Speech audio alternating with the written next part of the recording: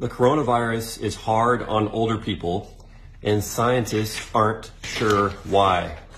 New York Times article today, okay? I'm pissed. I'm pissed. Look,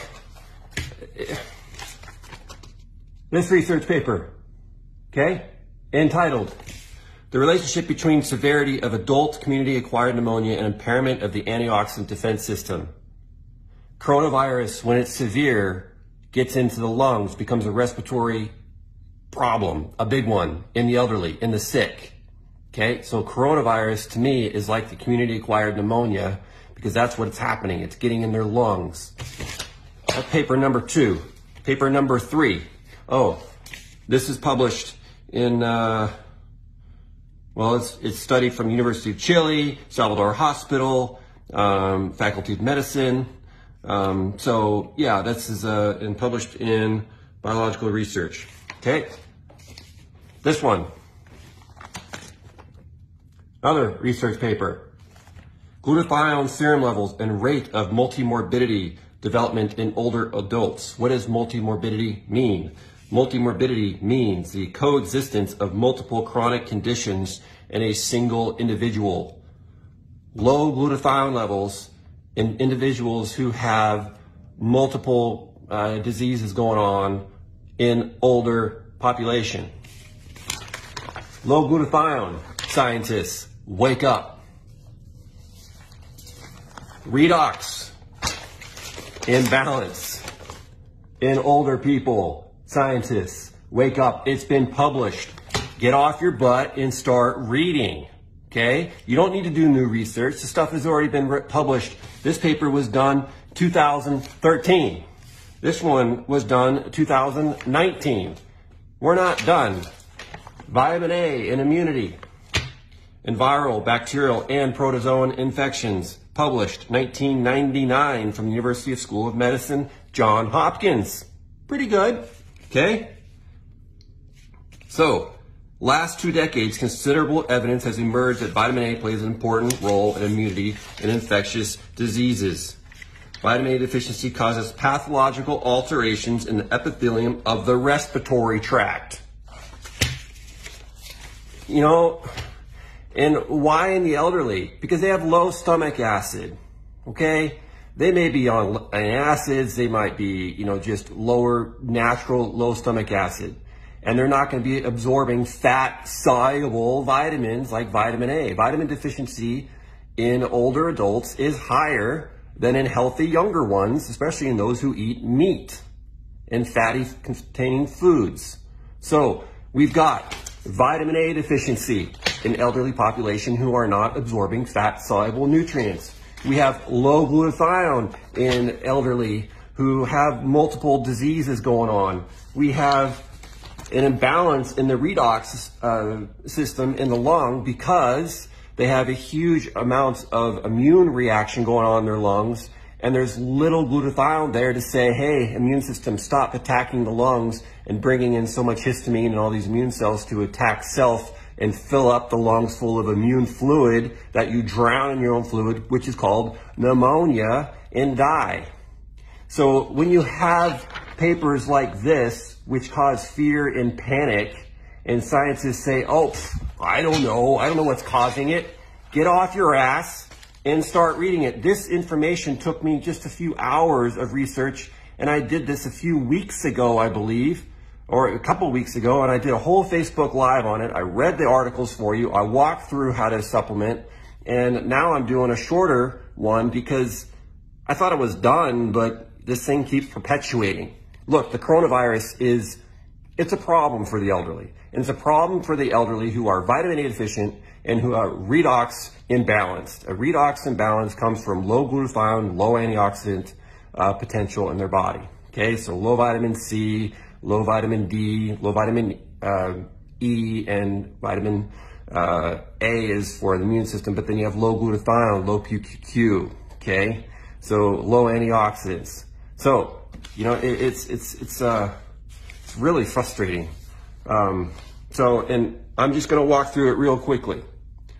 Liposomal glutathione is the best form of glutathione. If you have nebulized glutathione, that's also good, but getting your hands on nebulized glutathione in hospitals who have their heads up their butt is probably not going to be so easy. So you got to be using liposomal glutathione.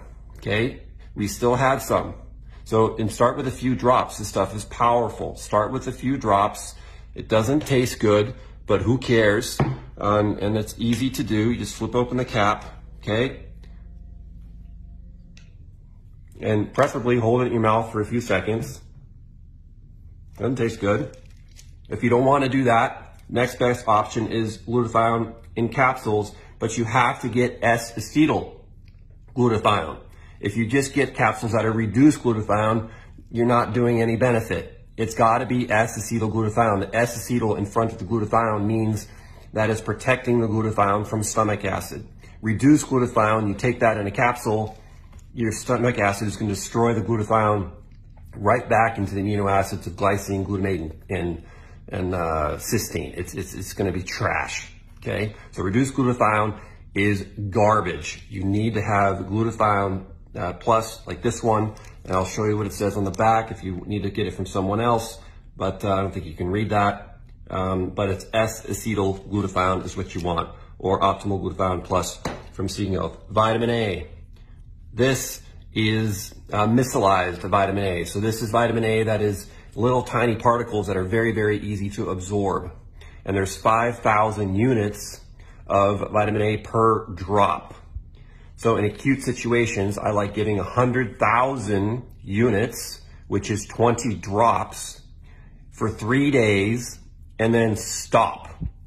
And this is in adults, non-pregnant, non-breastfeeding individuals. So I'm focusing here on the elderly, your moms, your dads, your grandparents, okay? So vitamin A, it's 1 drop is 5,000 units of fat-soluble vitamin A that is micellized and easy to absorb, and I'll stop shaking it so you can read it. Then you need possible PQQ. Let's say you do really poorly with glutathione. PQQ is a phenomenal antioxidant. It's the best antioxidant that I know of. You take PQQ, it's easy. And what I like to do is I just take this a little bit, pop it in the mouth, chew it a few times. Wow, that stuff rocks. I already feel it. Glutathione I usually feel, but PQQ lately I'm feeling more. That's ridiculous. Mind blown, okay? PQQ. And it's less expensive than glutathione as well. The problem is we don't have the research of PQQ as we do with the research on glutathione. I have not seen research that says PQQ is phenomenal in community-acquired pneumonia or lung severity, issues. But I also haven't researched for it. But there's not very much stuff published with PQQ compared to glutathione. But PQQ is great stuff. NAC, there's a lot of talk about NAC, building up glutathione. Yeah, it's true, but I did a Instagram TV video on this as well, so watch that as to why NAC is not the best option, but glutathione is. We do have this back in stock. It just arrived yesterday. Liposomal vitamin C is great, helps stabilize mast cells. Mast cells, when they get upregulated, releases more histamine. More histamine is more immune response. More immune response is more fluid in the lungs. So you gotta calm the immune response down. You gotta calm the histamine response down. You need to increase the antioxidants. You need to increase the ability for your immune cells to actually fight and kill things with vitamin A and zinc. So we ran out, so I've got another bottle that I grabbed. We like to label them on the top so we can find them in the drawer. But optimal zinc, it says it's a lozenge, but chew it. It tastes okay in the beginning, but then has kind of a natural burning feel in the mouth, so drink some water after. It's just the zinc doing it. And you want zinc that's bound to a mineral of, a protein of some sort, amino acid. So zinc chelate is what you want. You can use a zinc citrate. We use a zinc bisglycinate chelate, so the absorption is quite good. And zinc absorption is problematic in a number of people for a number of things. Vitamin D hits during this time of year because vitamin D levels are kind of at their all-time low because you've gone all winter You've burned through your stores of vitamin D. Now your immune system is less able to act because vitamin D acts on immune stimulus to fight infections. But now in March, late February, your vitamin D stores in the Northern Hemisphere they're gone because you've used them all up for other infections. So load up, okay? We also have D3 plus K2, I think, but we might be sold out, but we still have vitamin D3. So you can use cod liver oil, you can eat liver, you can, going out in the sun now is not going to do it because vitamin D is not at its peak. If you're in the Southern Hemisphere, you're probably not getting as impacted as much by the coronavirus because your vitamin D levels are probably good. But even if you are, I don't watch the news because I don't believe in the nonsense that's being perpetuated. Get out in the sun and get some vitamin D in you. Okay, so I hope that serves you. Please share this. Please get this out to the people, and please share it with the scientists who are just sitting around in rooms talking about, oh, we don't have any evidence. It's everywhere. Read it. Thank you.